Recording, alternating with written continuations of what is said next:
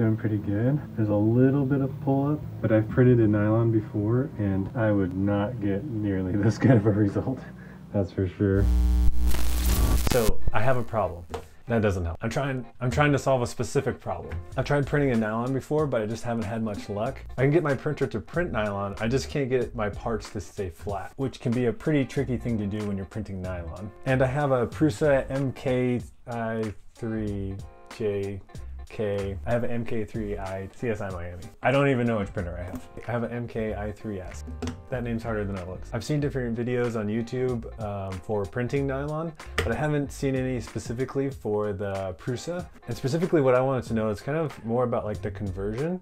So on a Prusa, obviously you have the magnetic bed, but when I print large prints in nylon, there's enough force during when the part cools that it'll actually pull in and cut the metal bed. Like not even like just fold it in half, like a full 360 cup. It'll just come up like that. But nylon specifically, the CTE, like that coefficient of thermal expansion, is just nasty and it just pulls in that plate. The parts just aren't that. I can do super small parts, but I can't do large parts. So like parts over maybe about 2 inches in length, that happens to them. Or you start to see it at least. So I have a fairly okay recipe in terms of print parameters. Right now it's just kind of a build plate stiffness issue. So that's kind of what I want to take care of in the next couple days. I've seen build plates made out of glass and Garolite. And I've used printers that have glass beds and they're pretty nice. But here's the thing. I have a kid and she likes to get into things and glass and kids don't mix. So I'm probably gonna lean towards Garolite. So yeah, I'm gonna just hop on my computer and order some Garolite and we'll see where we're at after that. Okay, so we're here on McMaster. I need to get a piece of Garolite and I need to get some clips. I was looking at these sheets over here. I think I'm going to start out with 1/8 of an inch, and then if I need thicker, I'll probably just go to 3/16 after that. But obviously I want the bed to be as thin as possible so the heat from the bed heater can come up through it a little bit easier. In yellow, we'll add, and we'll get some clips. Yeah, binder clips. I was thinking about getting these for 5/16 thickness, and we'll just get a pack of those, and we'll add to order. Cool, and then we'll just get these and then it should come in the next couple days. The Garolite has landed. Packaging, and there is our Garolite. And there's our clips. Yeah, that should work pretty good. There's a couple scratches on the front side, but we'll just put that on the bottom. That should work fine. And then if anything else, if I need to use the other side, I can just sand off those scratches or just order another piece of Garolite. So this stuff's pretty cheap. You can get it from a bunch of different places. I just got it from McMaster. Guys, I am the hugest McMaster fanboy. Just love it. I would buy my food there if they sold food. Actually, they do sell food, but it's like snacks and stuff. It's not like real food. But McMaster, man, I just love McMaster. But I mean, you can get it a bunch of different places. You can get it on like Amazon or eBay or wherever you want to get it. But I just like McMaster. That's what's nice about McMaster is just like they're pretty consistent. And I gotta get this sticker off. So I'm just gonna let it soak in some alcohol. I'm trying not to scratch the surface so that surface will be, you know, relatively nice and not all messed up. And I think I'm doing an okay job. The other thing I could have done is just like cut off that piece because this is bigger than I need. Duh, should have done that. And we're just gonna do this the most sophisticated way I know how and just trace the old bed. I'm gonna try to pick the least jacked up region I can find. Yeah, we'll see how well I can follow my lines. Sometimes you have an on day, sometimes you have an off day. And I rock off days all the time. Okay, that looks pretty good. So I'll just take that and then I'll just cut it out of the Garolite and then we'll slap it on the bed. So I can hear what you're thinking. You're thinking, how are you gonna cut this? It's Garolite. Probably just Dremel and a cutoff wheel because I am lazy. And important safety note, whenever you're cutting fiberglass, be sure to wear a respirator because the fiberglass will jack you up. And because I typically try to avoid breathing in abrasive particles. Life pro tip. Also, I try not to typically cut fiberglass indoors, but my wife's not here, so I'm just gonna do whatever I want. Don't tell my wife.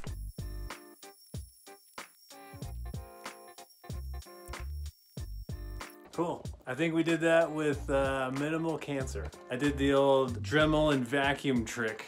That's a pretty good one. One of my favorites, actually. Okay, so we're gonna slap this in the printer. So yeah, I have a Prusa printer. It's inside of a Boxomo enclosure with ventilation and temperature regulation. So it's been a pretty good setup. So I'm just gonna put this on the bed. And what we need to do is we need to recalibrate the Z offset, because obviously this is thicker than the spring steel sheet. Okay. New plan.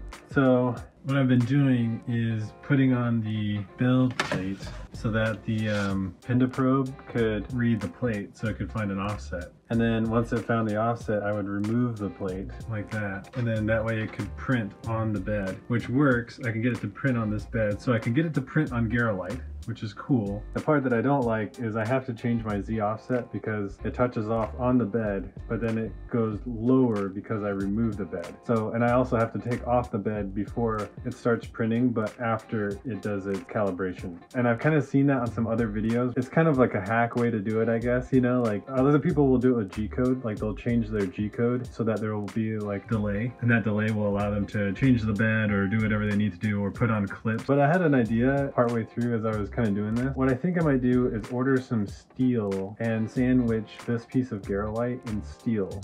And what that will do is the piece of steel that I attach to the bottom will make use of the magnetic bed. That way I don't have to use these clips because the clips are kind of annoying. The Garolite will be in the middle, so I'll have the stiffness of the Garolite. And I'll just epoxy the steel on top, and that way the Pinda probe has something to touch off of. And that way I don't have to use clips, I don't have to modify G-code, and I hopefully won't have to modify the Z offset too much. So I think that's what I'm gonna do. So I'm gonna hop back onto McMaster and order some steel so I can basically make, yeah, like a steel sandwich, and we'll try that out. Okay, cool. So we're back on McMaster. We need to find some steel plate. So I'm gonna probably do low carbon steel. Let's do this one. And then we need some epoxy to hold that sucker on. Probably heat resistant epoxy. I'm just looking at temperatures. It's not high enough. 200, that one would work. Let's see what's that one stuff called? It's like JB Weld. Hey, JB Weld. I might just use JB Weld. Yeah, so let's just use JB Weld. We can pick that up at the store.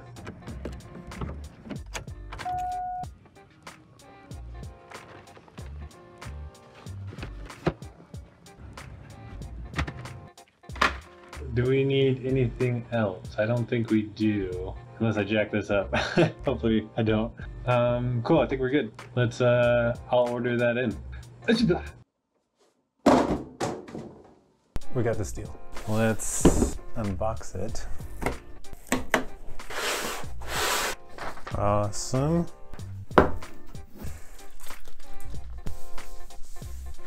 Recap what I'm thinking. It gets its rigidity from this guy, the Garolite. And then I'm just gonna cut 2 pieces of the steel and then just straight up put JB Weld on this.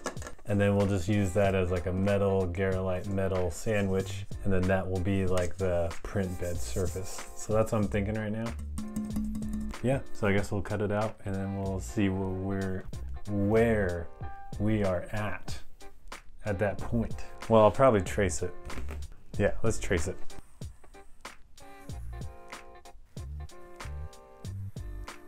So I just traced out 2 instances of the bed, and then we'll just cut those bad boys out.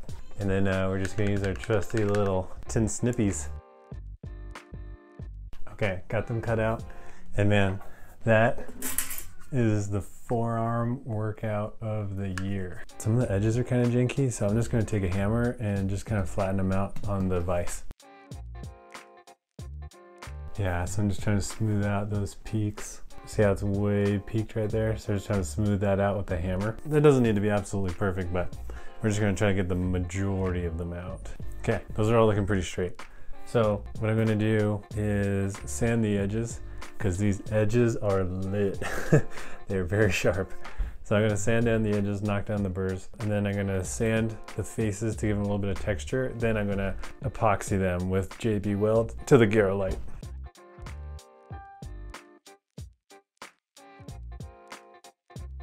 Okay, so I'm gonna sandwich these together with the epoxy. I'm just gonna lay down some saran wrap so I don't epoxy the plate to my table. So that'll be the next step.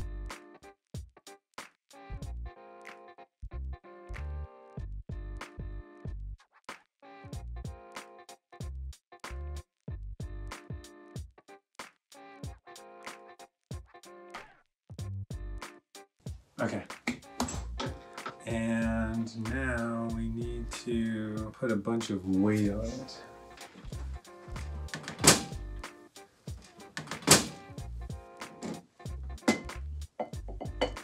So the print bed is completed, the epoxy's done drying. I've tried it out a little bit, it seems to be doing pretty good.